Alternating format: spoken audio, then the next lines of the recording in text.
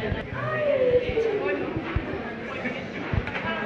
buenos días, mi nombre es Ana María Suero, enfermera, profesora de enfermería de aquí del Politécnico Gregorio Urbano Gilbert.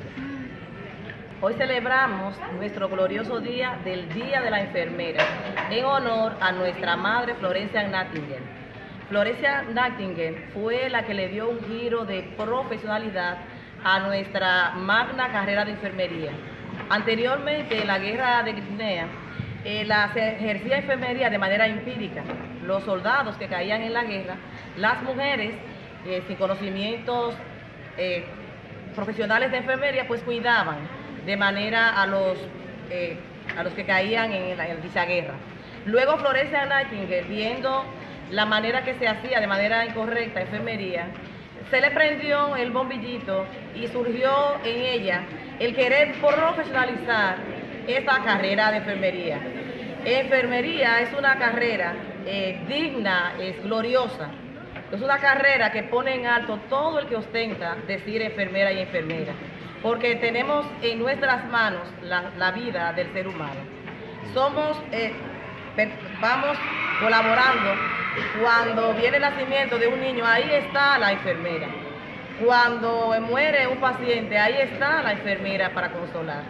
Cuando hay una herida, ahí está la enfermera.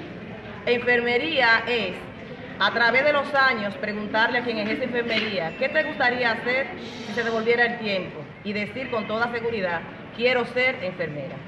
Muchísimas gracias. ¿Con cuántos cursos cuentan ustedes acá en enfermería? En el inicio, como ha crecido tantísimo nuestra área de enfermería, solo era un solo grupo de enfermería que tenía de 10 a 14 estudiantes. Y hoy podemos decir que enfermería ha crecido tanto que tenemos 7 grupos de enfermería entre 30 y 34 alumnos. O sea que enfermería cada día ha estado creciendo. ¿Estos jóvenes participan en algo en el hospital?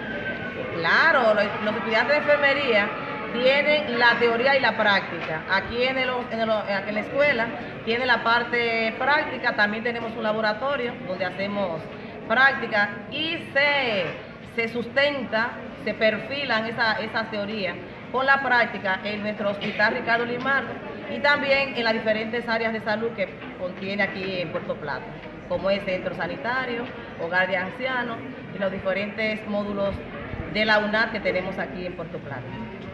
Esperanza.